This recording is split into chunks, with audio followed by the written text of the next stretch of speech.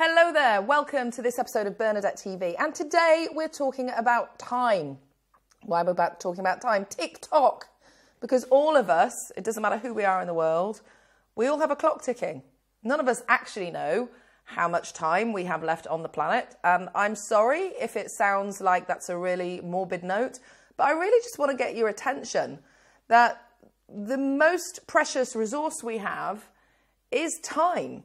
Because let's face it, we can all make more money, but none of us. It doesn't matter whether you're Oprah or Richard Branson or President of the United States, none of us can buy more time. None of us can manufacture more time.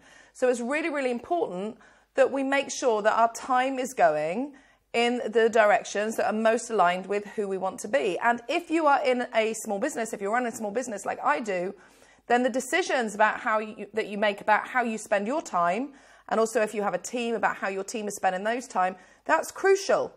Because you're either putting your time into things that are moving you forward and enhancing the results you want and advancing you towards those results, or you're putting your time into things that are not.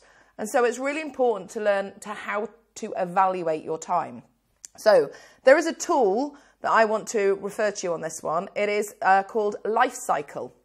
And I love Life Cycle because what Life Cycle enables me to do is track my time, and it does it automatically. So how Life Cycle works, it's a free app that you can download to your phone, and it will basically track you by location. So Life Cycle, for example, it recognizes when I'm at a gym and assumes quite rightly that when I'm at the gym, I am actually working out. It equally recognizes when I'm taking my boys on the school run. It knows when I'm in the car. And using Life Cycle really opened my eyes to where time was leaking out in my life. And it helped me realize where I didn't realize, for example, that I was spending 4 or 5 hours in my car a week because I work from home. I have no commute.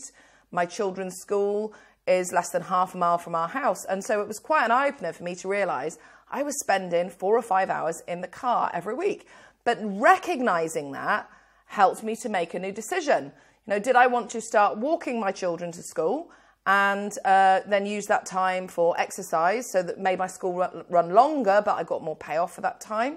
Or did I want to start to use Audible in my car or use that time for listening to podcasts? So it helped me to squeeze more juice, if you like, out of where my time was going. So I highly, highly, highly recommend Life Cycle as a tool to help you manage your time and track your time. Now, coming back to being in business, the business that you currently have is a reflection of your past decisions. What it came down to in business is you're either putting your time and investing your time and your money and energy into things that are moving your business forward, or you're not. And there's no shame or blame here. This isn't about getting all judgmental or, gnashing your teeth or wringing out your hands or anything like that. It's about taking that feedback and making a better decision. So what I want to do is to share with you some questions that you can ask yourself about where your time is going. Again, not to judge you or to shame you or to blame you or to make you feel bad about where your time is going, but really to support you in just making better decisions. This is about feedback. And then, asking yourself, okay, is this getting me what I want? And if not, course correcting. So let's talk about the 6 questions. So the first things is to ask yourself, what are the things that you are doing that is currently contributing to your life and your business? So I'll invite you to make a list. So one of the things that I love to do in my business is actually look at my current results and, for example, what is currently producing results in terms of profit in the business, and then track back.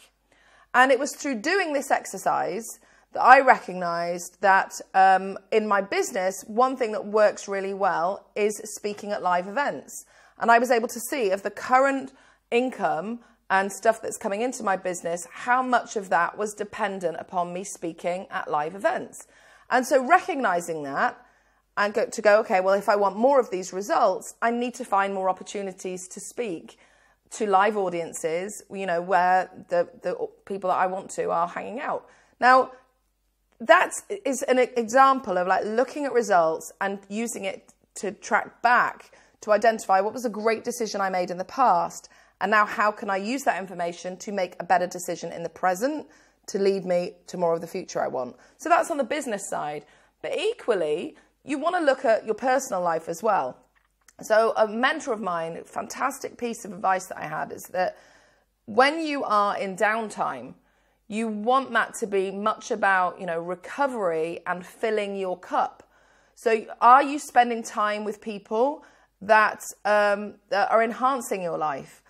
Is your lifetime, is it going on things that are improving your life overall? Are you spending enough time, getting exercise? It doesn't mean that you have to be out pumping iron. It could be as simple as a simple walk.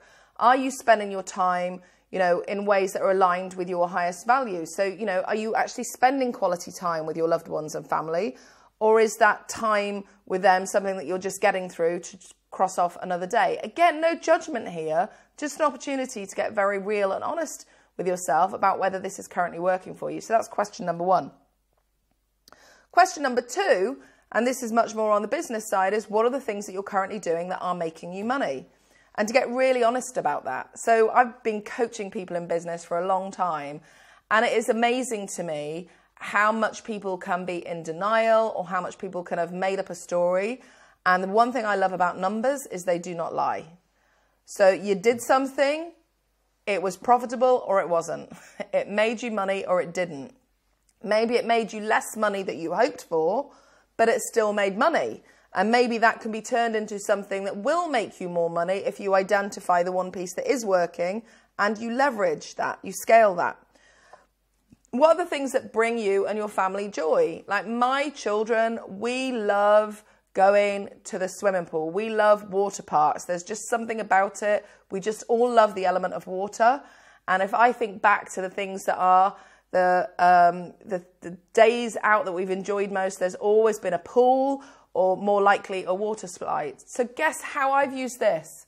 Can you imagine where our next vacation is? We're actually going to a hotel that has a water park because that's basically something that we've really enjoyed in the past. So why not 10 times it? Why not 14 times it on our next 2-week holiday?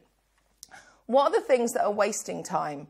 And again, this can really come up in business, especially in a small business, especially if you're just getting started. It is amazing how you can have your time go into things that just don't produce results. And again, I'm not saying that to shame or blame or anything like that. It's just an opportunity to get honest with yourself. If you are doing something or you're putting a lot of time or effort into something, and, I would never say expect instant results, but if like 6 months into this thing, a year into this thing, it currently isn't producing enough for you to even earn an income from, you need to get real and you need to ask yourself, okay, what isn't working here? What do I need to shift? Maybe it is time to, put this to one side. That's very painful. If this is a passion project for you and it's something that you want to turn into something that can make a full-time income for you, but maybe it's just at this time, the way that it's currently doing, it's not working. And so it might mean that you need to change it. You need to abandon it altogether. What are the things that you can hand off? So something that's really helped me in my business is at a very early stage. When my children were very young, I realized it really didn't matter who washed the floors in my house. It really didn't matter who did the laundry. It really didn't matter who made the beds. But it did matter who read my children a story at night, who tucked them in and kissed them goodnight. That was down to me. I wanted to do that. That was not something I wanted to delegate. But there was so much else in my life that I could delegate, so I was able to focus on that thing. Now, this could be a very long video if I start talking to the mums, because there's so much, as mums that we want to take on, that we end up doing, but it doesn't necessarily mean that you are the best person to do it. And I actually think for mums, investing, and I do call it investing, I looked at the domestic help that I paid for to help with my children and to help with the running of my house. I saw that as a business investment years ago. I actually saw this is a cost of me being in business.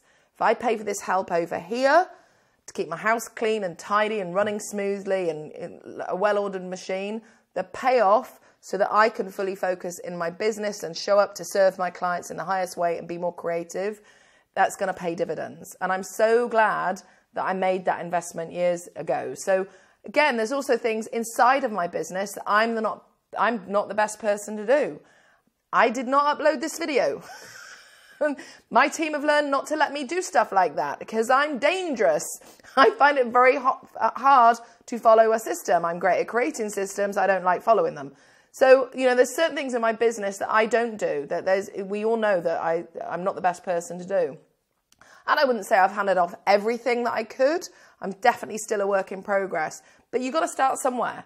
So identify what are things that absolutely could be handed off immediately. And the final thing is like, what are the things that you need to stop doing? So, okay, probably not going to feel proud about sharing this, but yes, I did used to play Candy Crush. And then I just realized, okay, this is just taking up my time. You know, I could use the time, even if I'm playing Candy Crush while I'm on a bus or waiting for something, I could be using that time better, even if I'm just sitting quietly and reflecting on my thoughts. So there are things that you might need to stop doing altogether. So those are the 6 questions that we have. I'm just looking it down. I thought that was 7, but it is just 6. The 6 questions. And I hope these have helped you to make better decisions about where a really precious resource that you have is about how you're using it. So thank you for the time that you invested watching this video. And I hope with what I've shared with you, I've multiplied your return on your investment of time. And I would love to see your comments about how this video has helped you or how you'll be using the questions in this video. And I look forward to seeing you on a future episode of Bernadette TV. Hello. You. Yes, you. Yes, you. If you like my mummy's videos, my mummy is Bernadette Doyle, by the way, you need to hit the subscribe button or the like button. It would be very appreciated.